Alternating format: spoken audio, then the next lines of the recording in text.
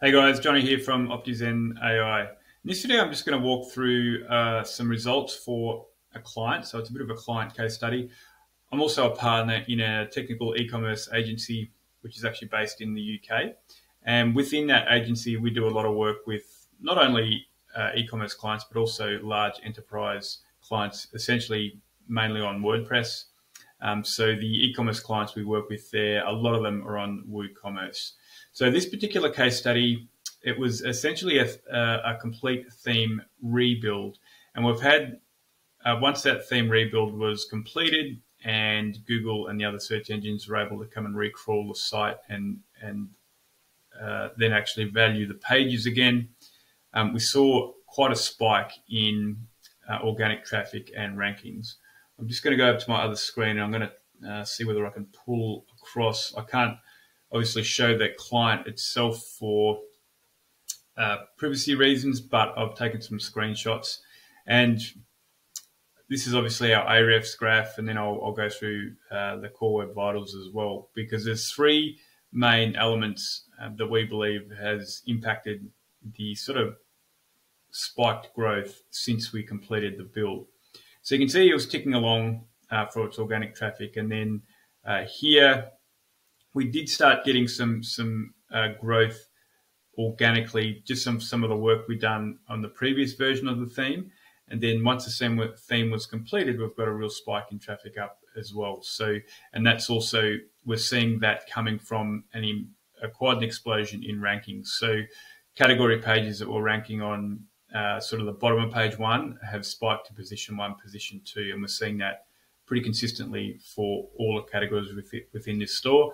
And then also we're seeing with product pages as well. It's got quite a strong blog and article presence also, and they've been ticking along nicely, also sort of growing in organic traffic and rankings slowly, but as soon as we completed this theme rebuild, and we completed this about 4 weeks ago, we saw everything spike. So just gives you a bit of an idea on the trend of what's happening with this particular site. So I'll just move that out of the way. And then the three main things that we believe have impacted this. Number one, it was pretty slow with the previous theme. We kept it on the same hosting, but just a bit of performance optimization there. Some other team members in our team actually completed those tasks. So I'm not going to go into the technical details. There might be another case study going out with some more detail on that in a few weeks' time. So core web vitals improved, and I'll show you those in a second. Now, what we also did was and this goes to the question of a lot of people still get concerned when they're doing whole site redirects or changing the structure of a website completely. And sometimes you might need to do that. For example, in this case, the WooCommerce default URL setup is with URL strings is you have your domain name, and then category pages go into a product hyphen category slug, and then you'll have your category and then the product name after that. So what we actually did with this site was we stripped out the product category. We just did that with rank math, stripped out the product category, and then redirected all the previous URL strings to the new URL strings. So now with this completion of the build, it's now the domain, then the actual category name,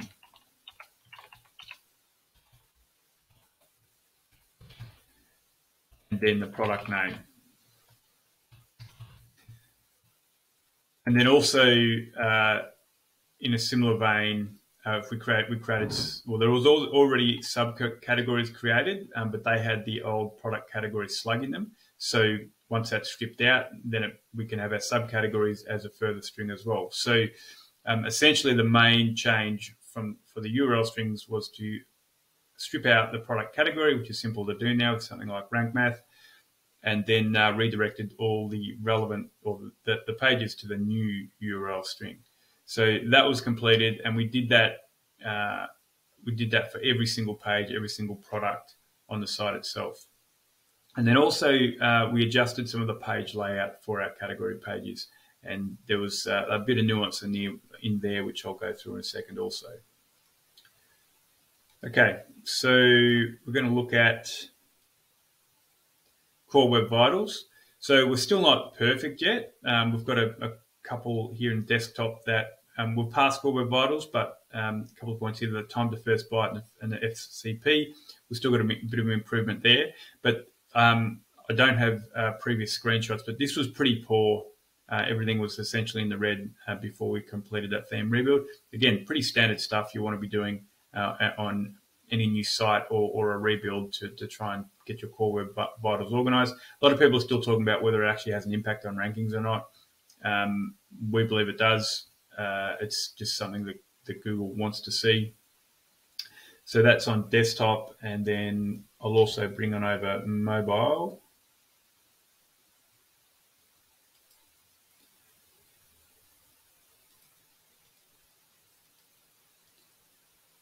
Okay, I'm just trying to find. Okay, there's the mobile Core Web Vitals. So much better than it was. Again, we've still got, we could improve on the time to first byte, but passing our Core Web Vitals now. So that was obviously one of the first things that would have been achieved as soon as the theme rebuild was complete. And again, there'll be maybe another case study coming out in that because this wasn't a large store. It's like only 200, 300 pages. But when you get into large WooCommerce stores, it can be a limitation and can be tricky to actually get those Core Web Vitals passed. So that's the first two things have had an impact, we believe, is the Core Web Vitals and then our URL redirects. So my point on the redirects is that query on whether if you do, in the past, if you did redirect, especially if you did a whole site redirect, you might see a bit of a pullback on URLs, and then hopefully you want to see rankings actually come back and maybe even come back better. But a lot of times in the past, there's been situations where once you do that redirect, the site will pull back and it takes either a very long time to come back or it doesn't come back as well.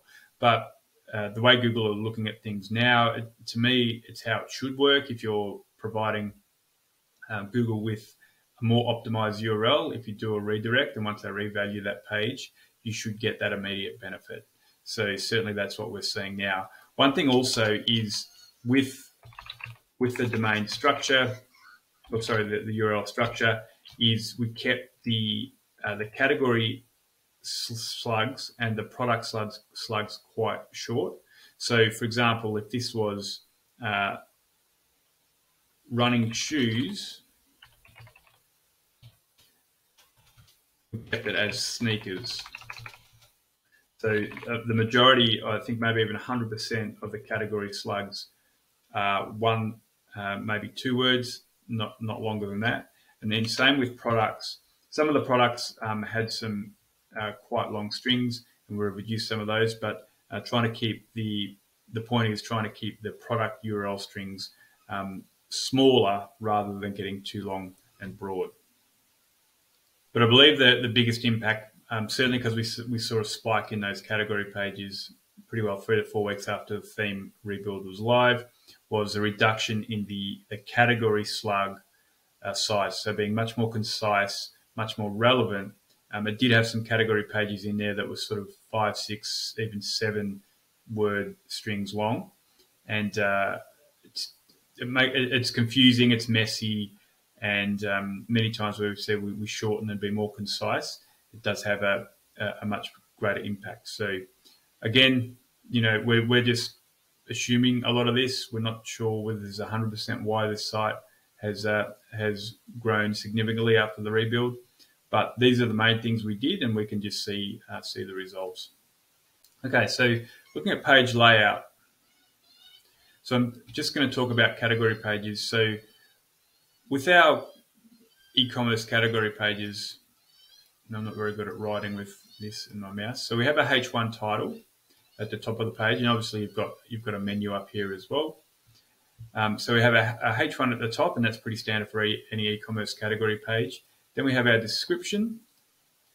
So we generally have 2 or 3 sentences of description, and then within that description also we'll have some internal linking to relevant subcategories.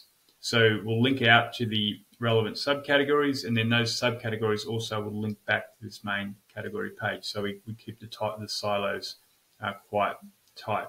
So yes, we might also have some related products, and we've got our menu that also links to our subcategories, but we've got the internal links with our determined anchor text in the body of the actual page, so between the body tags. Then obviously we would have our product grid next, where we've got all our products in here. Man, I'm bad at this. So we'd have all our products in here, pretty standard. But then what we also like to do is I'm just going to get rid of that. So what we also like to do is have some content below the product grid here.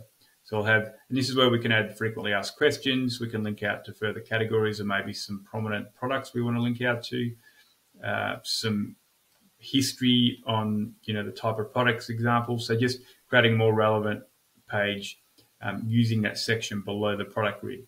So what a lot of people will do if they like to use this strategy is I'll have a read more section here. So if you click to read more, it'll open up that description, the top description, and makes it longer for the reader.